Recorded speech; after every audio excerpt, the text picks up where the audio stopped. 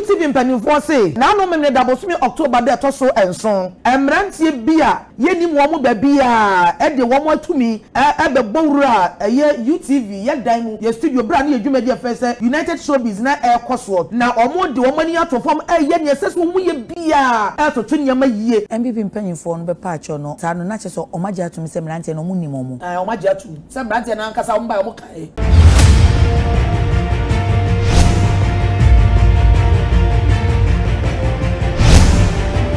Ebusi amane mo akwa abanfa wo make Black Media eso wo sonfo na na duku ka che maji adwa enti me besane nsemu ede amawo United Television wo mo atenase esan ede nsem bi atomonten so wo mo nsem a wo mo eka ne sem United Television adwumayekuo no ede krata beto monten so ya wo no mo kire sem ni a ekoso ewo eye nanu memene da United Showbiz adwumadie so no wo mo esre Ghana man asan asre eye adwumayefo nyina danse ne ekoso no entweyie na emom no wo mo emfa enche wo no mo sane se ne aba no eyade a ede ehu bi abeto eye adwumayefo no eso sane se betimi akra se wo firifie kwa koye adwuma na afei no wonim ne besie na wonim de bete bode ahomamu wo behwa na se manfo be aduasa ati so tua wo studio a nyame afa fie betimi ade ubone dia na eyare hosamonti adwumayekuo kase na se eye UTV adwumakuo no abomodен de krata beto monten so wo mo epa Ghana for achew ewo ne a ekoso no ehu esan edibi ema adwumayefo no a wo mo ewo eye despite media nyina da se wo mo enya botre na wo mo koma ento mo yem sane se wo mo eba behye ahyemra mu keten ewo eye UTV eye adwumakuo no emu anase wo mo hwe se ene wo mo ahobabon nsem ebetimi agina brane pa wo mo ahobabon nsem a agina brane no ene sai wo mo ese wo mo behye na ankrakra biara wo ba eye UTV adwumadi ahodo nyina da eso se wo ba bekyere wadwen wo so se mpo wo ba begye obi no ese se wo mo timi hwe na wo mo ahobabon nsem agina brane eno enkoda nchen a wo mo ebehwe ama wo no mo asese so wo mo di omudwuma na se presenters ni journalist ahodo a wo mo ewo fikese no nyina eda so wo mo ba behwe ama wo no so ahobabon se atimi agina yie ntie ne na wo mo kyere mu kura na yade a wo mo eba adwuma eneda yie no wo mo timi hunu bi a efri ase enti no wo mo esrem ena afi so wo mo ede aseda piesie so ko ede ama Ghana eye mamu no nyina da wo no mo a wo mo eba yeyi wo mo eso na sene enya eye tema bi ede ma manyo ede ma eye TV station no ene impo other TV stations that one monso eso mu e kan bie ede ma wo nyina da se wo mo eda wo mo ase a ensa da sane se wo mo atimi a kire wo do amna ye fe pa ensem we bie e na wo mo ede tu dwa busia ma yenko tie eye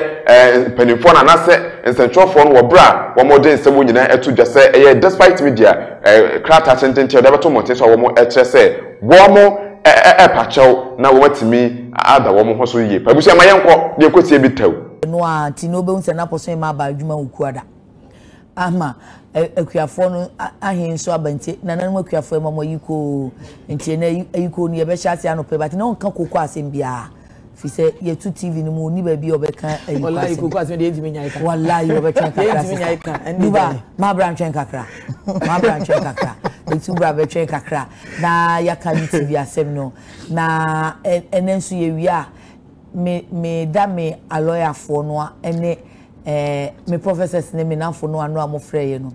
me da mo ase me steady enura no de ne na sheet kakra bi na me tie free ho na emse na consent ne ba se ya ye nim se ya na obufu o na de na mse na afidie do no na front gare but mo aka me da mo ase me bunfu o se bi na mum mo amoye executive producers gu machia mo finish me with the necessary details means to me pecking kan enti ene yewra no makasa die the floodgate has been opened ye benya kwan na yenso ya kire ya adwen enye before kwan so nemom ye be wise nanim said ye na meka no kire mo no mo brofo mo say we speak true to pa we kwan so nye papa bia say ade mu say wo mo ye boys wo mo mfemfiamfia enti wo mo mfemfiamfia ne wo mo mfia kese ni nyina ye be ka no kre na kire wo mo said emra ekano sa pepepe na no pay ye beto aso enti ye hyase a na ye the official statement management of UTV YouTube company limited edi abano ene ye kenkan yi enti ajo ebu aje na poso hima ne bra na poso hene o kind of plan o matena se enti said ye no na no ne nra no sa me kind of no na wo mo akan twi no enti U2 Company Limited press release in a making kind. On the 7th of October 2023, our premises were invaded by a group of people who identified, please underline the identified, they identified themselves as sympathizers or members of the NPP. This group further disrupted our live program, United Showbiz, for which reason the program was halted for almost an hour. However, with the timely intervention of the police, peace and order was able to be restored. We are therefore grateful to the police administration, particularly the IGP, for their assistance. We will continue to collaborate with the authorities to bring those responsible for this incident to justice. We condemn this act of violence and vandalism as it violates our fundamental human rights and freedoms and the independence of the media as enshrined under chapters 5 and 12 respectively of the 1992 Constitution of our country. We are deeply concerned about this event and we are diligently taking all security and legal measures to prevent the reoccurrence of this unfortunate incident. We understand that this event has caused concern among stakeholders and we want to assure all that we are taking all the necessary steps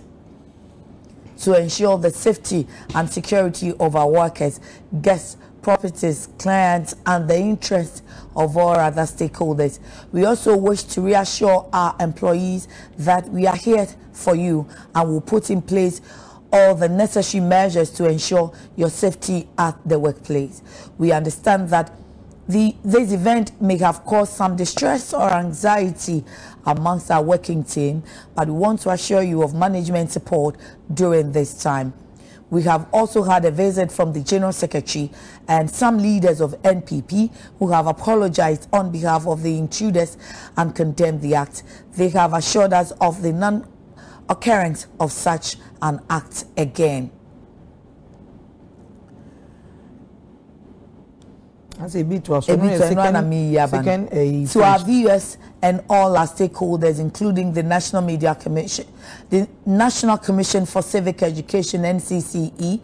the NDC, National Democratic Congress, the leader of the Movement for Change,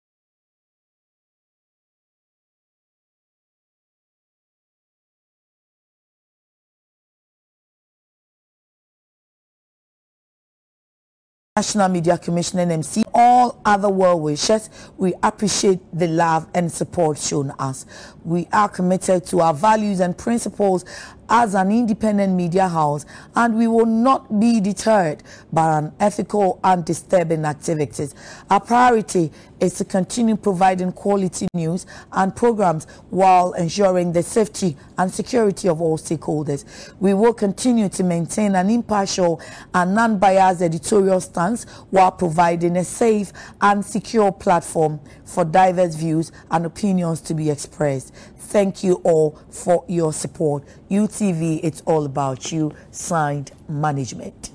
Majwa, Yaju, Mache, and yeah, yes, yeah, Kusi Imperial. Nedi me pi. Yenko. I see me here. One abi. What man bed you are not begging back pay. Na edi say, we are there that was. Ya mama ni kan ka say, yeah.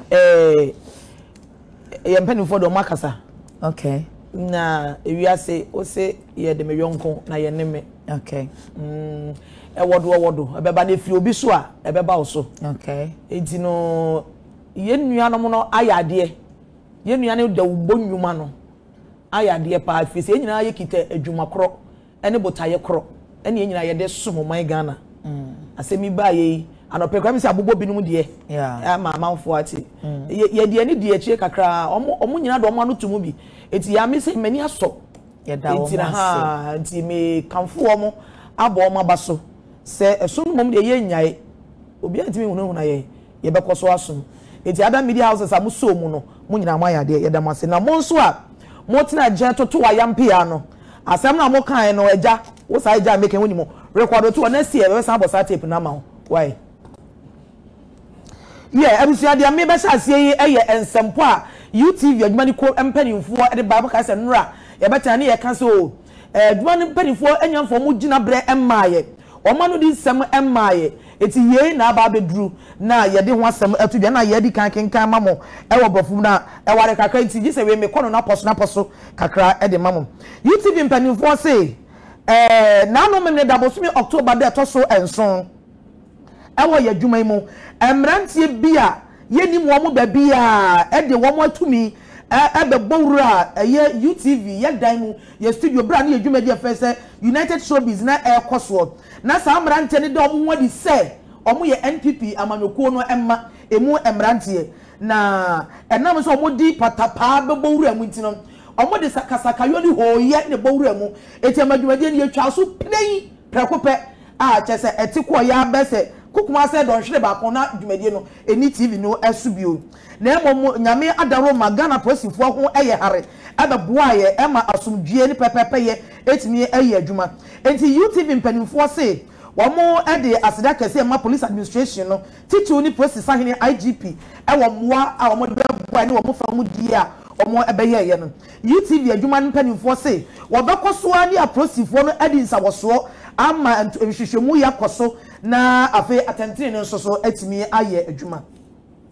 woto asem so no UTV mpanimfo se no kwasem nie asem esi ye de abofo no aniwu etan enti wo kasetia se enya de sese yesoso so kra se wo de basabasa ye de patapa bebowura obi fie ohyeso ade wawo pebe keka ne mabomu mese ye madi hoye eba obi efie no enya ade papa enti wo kasetia fi se saa de ni tietia obi afa hodie so onipa bia ofa hodie e wo wiase obi a okwan so otimi kana sem timi chana dwen a obi huna no na obi enhye no na senior Ghana constitution no aka no eye pepepe constitution eye chapter 5 and chapter 12 wa boss asemi posha ko say obi ara wo kwan so otimi kasa chana dwen obi ntimi nka obi asam enhye ne yam enti saa tumi no a UTV won ye de ye adwuma bi so won pene wo bakabutu ye no empanifo so omani anye ho ena enya de ye omo de enye omo fe wo mpene so wo nsoso so omo kaseti asese bi abofu no etan ensese ebi esie na eno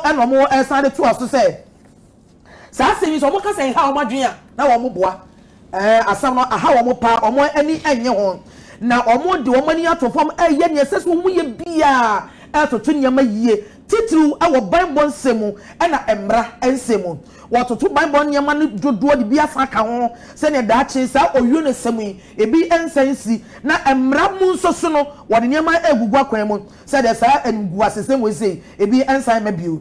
UTV adwuma ne mpanimfo na eguso kasa no wo se wo mu ni sese ne abai se ne etie biara amakansi ne yo ne hoye bi abanipa bebra dwum titru won wa ene ye wo twaka won wa ene omodi nsakoso won wa ene ye nam kwan ba koso no bebre aha wo madwe papa enti eyade omo edi tu safo ni nyina ni se wo mutu na mo biara ese efata edi atoto ne maye titru edi ahwe se adwumayefo ban bonsam won toto no ejeje mu yanto na sawram na wo beso na adwumayefo ban bomu ensam ayiye enya adwumayefo nko won panimfo a ya UTV to nsafre wo so mecha wadwene e wo dwumadie bia so no omo Bible no mu yiye no omo nkwa ehia UTV adwuma mpanimfo pa eni tini nyina wodi anmu ensam anase mu akwan atutu yiye ena fe UTV adwuma na japade a wo sabia konwa ete so ekra UTV ajapade ye kama ne ye light ne ye mfidie ne niam ade adwuma no eni nyina eyade ehu hia adwuma ne mpanimfo eni nti obetoto niam nyina ayiye ade ahwe ehu Bible ensam wasa to aso no UTV adwuma mpanimfo ese wo mo san ehye adwumafo nyina enkran se obi ahubua abono won kafra won kana kuma ento ne yemfi se adwuma ni mpanimfo anya nhwe ha anya se ye hwetere sam dabi wode niam egugu akwa media no krakra ba ropa ye hunu bi eto ma sha se niam egugu akwa se ne be ya saa de ebi nsansi bi na banbo a emu odin mapa banbo a esefata ebetimi aye adwuma e wo UTV adwuma no atena ye wo se UTV mpanimfo so woni sese ne etie bia se na medical canon saa de we sei amabi no kra adwane afi wo mo ebi no yam ahye wo mo ebi kra madwuma ye wo kanse ne tese oto wa na ye maso oto wa no abohu saa de no aba ba wura enipa bebre mu na wo mo esre se obi a enka na kuma enturi yam na management no saa bre wo mo se ya bre mu odin ma ye se susu ampa se dwumani akra fifie so wo ba dwuma na woto won ka bi nsiemu na mrante ba bra dua sa be pie no so de wo ye hwan akra wo ye mbehyew okra be dwane enu nti no wo ye bra mo gidi se mu wodem adwumafo no pa nti o mota ye chi de o mo be ye bia se futuo akyerekere akrokro amadwumafo bo bia kuma atore yem no o mo kita mo den conference nyina ewom sene obibia betimi akoso aye na dwuma no sene ese na efata woto asem so no wasi ebie UTV sai abamanfo nyina te se asem ne bae no New Patriotic Party NPP amanyoko ni mpanifo enso to anamo aba UTV adwane mpanifo anan so omo bae na mpanifo bi te se General Secretary ewom ene titiri bebre no omo ka ho bae omo bae no eye dibem ene omo de bae chawpa ene omo de bae se nyema si ye no omo kro mo ti na ha omo pa omo ani anye ho omo enso so sa nyema no so na omo esan ehye mpanifo no bo se sa nyambra nsem yi samre nto asem ya kakabe nsem yi sa ni ngu asesem yi enya de bi besan asi ebiewuo na enu achi UTV mpanimfo se wamo to nkra ama obi biara woni UTV anada obonwa no ewo twaka won ye no omo yi adwuma kro ye no omo nam kro aso ebi eye National Commission for Civic Education NCC wamo abo mudin wamo abo NDC amanyoko no edin wamo abo Movement for Change din National Media Commission asemi baye no omo gire mu den afei Ghana Independent Broadcasters Association eye giba ye de obonwuma wo mo nsaban se ankrankra de ya UTV ya ka wo giba no wo mo susu UTV adman penifo abo mo din eno achi Ghana Journalists Association GJA ye Ghana Central Foku Batan ya bo wo mo din ani wo mo de o ma no tu mu kan se no mu bia ka bi ka seti ase we entwa yensa se so no UTV adman penifo abo mo nyina din se omo do ma se papa se asem we se to UTV no mbo aboso eta adwuma ne mpanimfo achi na arekyekere fa nipa ho sa ne ma ne nyina eboaye ema enti womo ede ani sokase eda womo nyina ase UTV adwuma ne mpanimfo de womo asem ekọ awieye no wo se wo san ya kan asisu dua biew se ye adwuma kuo da gwadwuma kwa ye nhye abayase ye ankorankora de da adwuma no ewo botaye ani suade hu no won to na jeje mu da won to no asawra mu da adwuma no kwantre ne esese UTV fa so eye na adwuma no penifo no be sekire de won asifom ahye esese akwantre ne no a na adwuma no be koso a afa so aye adwuma no emra ani ahyehyede no wo be hye mane nyina aye adwuma na de ehia UTV penifo no eye se wo be koso a edi kasebo ye a emu da ho ani dwumadi TV so dwumadi a ede na ekyerekere etufo na agigi nipa ni wo be koso ade sa esom no ama Ghana fo nyina na breko na wo som Ghana no obesa hyese na dwumayefo ban bo ene omo yiye die nsam so ontoto na se enye na dwumayefo nko se na omo di kan kan no empanimfo omo ta dwuma na chi won eba besra won kro bi ba obegya won kra no omo nyina ho hia UTV adwuma ne mpanimfo obekwaso ade ne matoto kwan mo aba wo mo ho eban ene wachi UTV mpanimfo se obekwaso aye adwuma won chia enkoni wafa baako enye se bia semesi nti e de meka bia ma semesi na semesi de metan do de bi obakoso agina mfimfi ayadwa ne sene esene fata obi ade ba obewa ya ni mu no asechira kan won kasa ma obi anase won no obi na won tan obi obakoso agina mfimfi na bekro no anso asan bia kwatum obi atimi ache na dwen a obi nka obi de enhye na ne obi abetimi ache na dwen ene ne ma bebre obi abenya kwan aka ne de ene nti omusi asei achia obi ya papa ewo emwa ene achigina you are boy ejina UTV echino or say UTV it's all about you we am penny for that UTV adwuma na no or this answer boy e bae MPP penny for no be patch no sa no na che so omaje atum se mrante no munni momo omaje atum se mrante na nkasa mo bae mo kai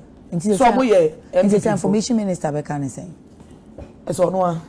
abusia we ene ensem bia mede abesom wo efa UTV eho abusia eguso ene nam social media no so nti de better phone bia no so ye de be ma ho aya ma bomode no like no share no comment na de ma afoforo so atimi enya bi ahwe na atimi aboa ama yempuntu anase yenjumadi so atimi akoso yie pa midin ene nana duku katri ma me na wase